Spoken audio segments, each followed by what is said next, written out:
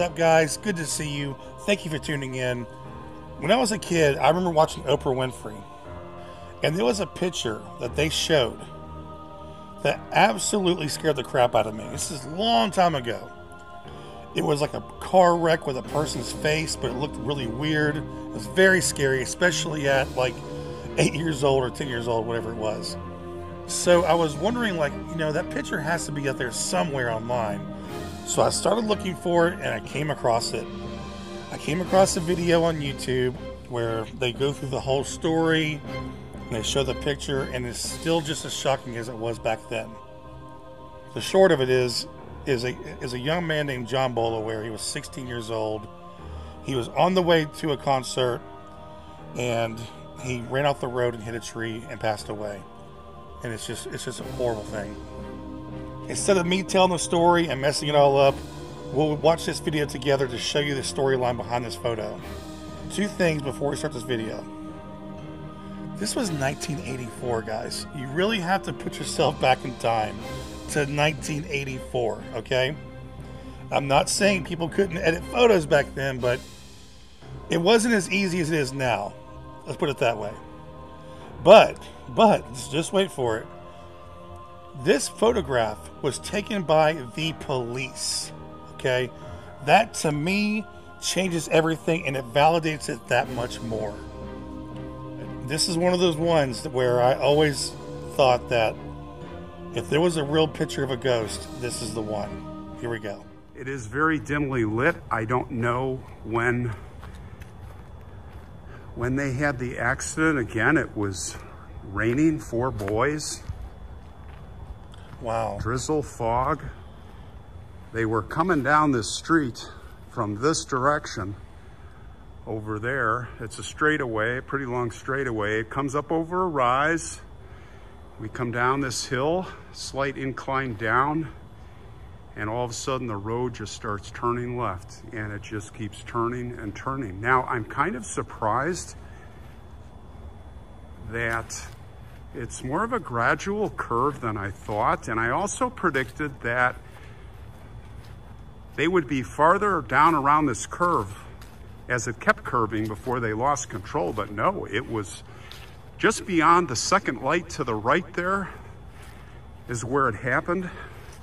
And again, I wonder which concert it was. I was trying to find out the information. If I look into it enough, I can probably find out the actual concert. Just curious, you know. If you're joining us, we had 4 boys going to a rock concert. They were all excited, 16 years old. One was killed, and an apparition came forth from a photograph when the police came.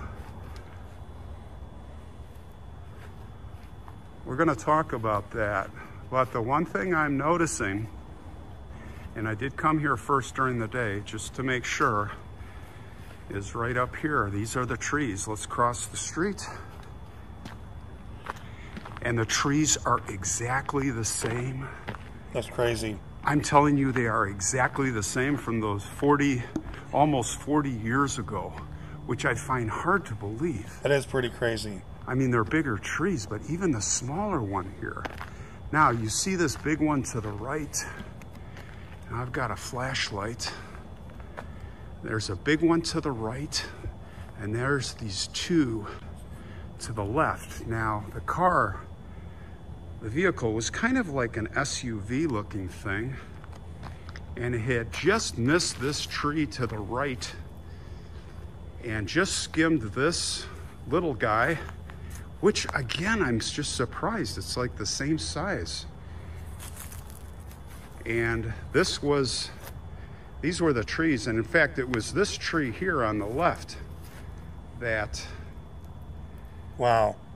This is really what wrapped the car up right in the middle. Now, we have here damage. Wow. That is the damage. Still, the scar. In fact, there is a hole down there that you can see. If I put the light. Now, maybe animals living there, but look at that, guys. That is the scar from the accident. This is it. Still from 40 some years ago. Can you imagine? That is crazy. It looks like we still have some traffic coming here. We're well off the road, so we're safe. Yeah, so like you said, it's not a very tight turn. You know, so it's not like it's a very dangerous, it's a very gradual turn there. So I'm assuming something must have happened to make him veer off the road like that.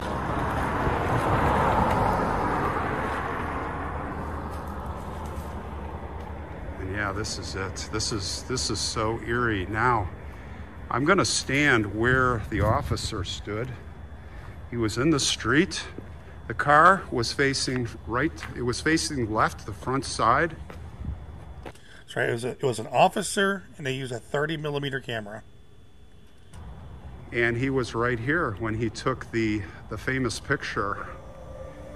Now, what's spooky is in the picture is there are three phenomenons besides the boy. Now, of course, the apparition of the soul leaving, but we also had a red and white streaks all over the place, which now the police officer, he went to, years later, he got the photo. And let's just go back real quick and just look at this photo for a second.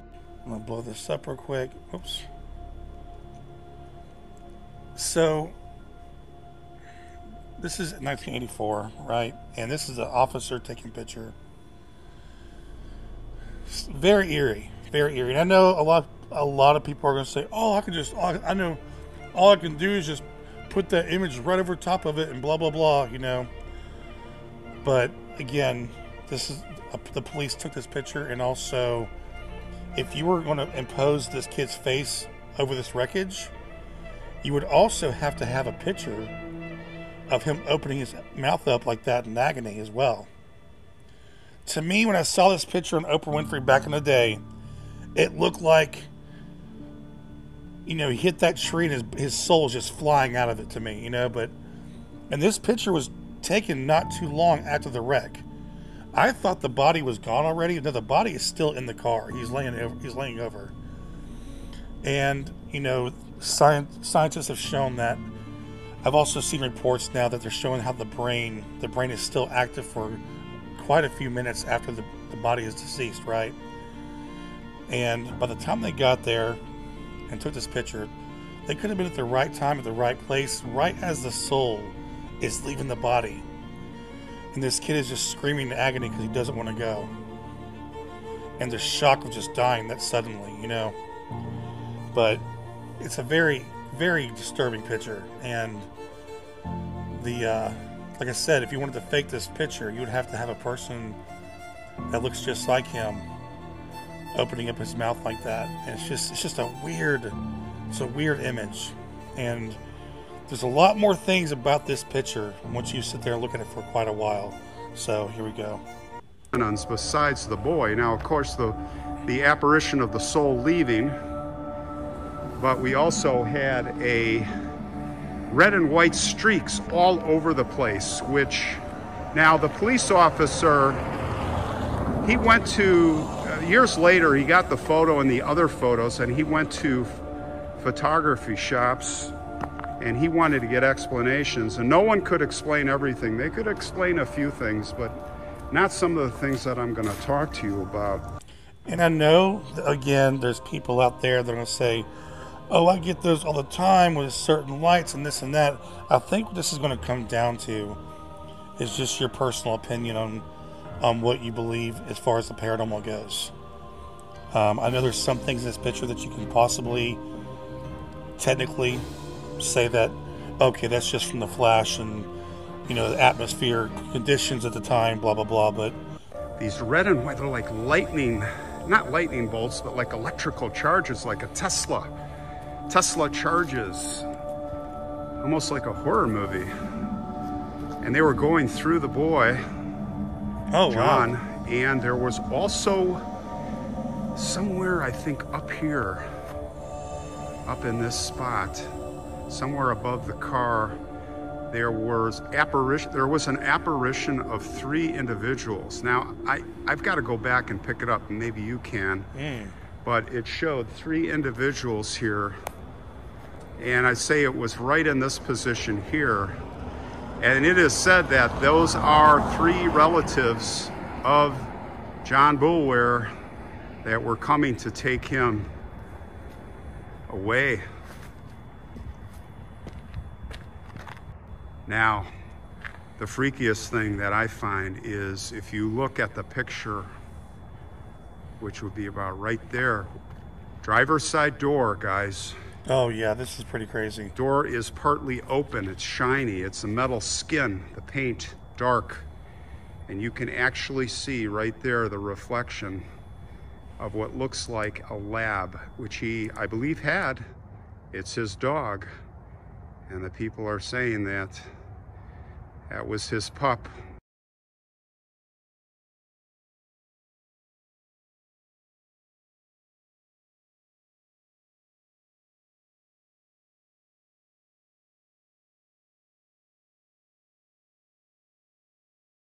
Who had passed on before,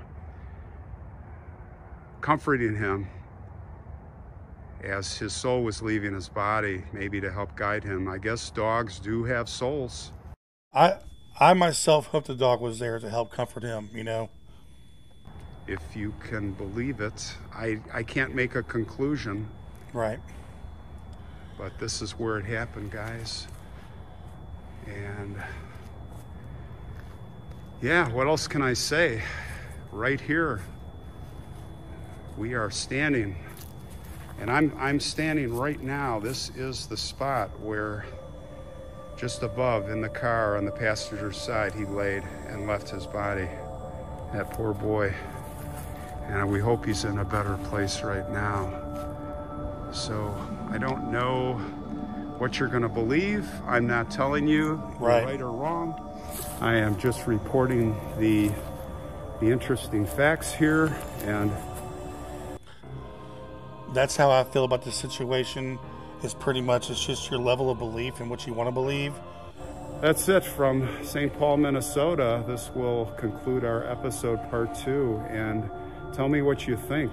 I'm in the middle. I'm kind of thinking this could be. I mean, there's too much going on in that picture, and it's not like he's flipping the camera around. Otherwise, the whole image would be blurred. So I can't explain it, and I'm amazed by it. Tell me what you think, and let's maybe some of you have some more information. There's a certain feeling I get from that picture, you know, and I've always thought to myself, if there was a real picture of a ghost, it's that picture right there. So, guys, it's been awesome. Thank you for watching this. I'll be doing some more videos on stuff that I think is real paranormal, and I can't wait to see what you think. If you're new here, go ahead and subscribe if you want, and I will see you guys next time.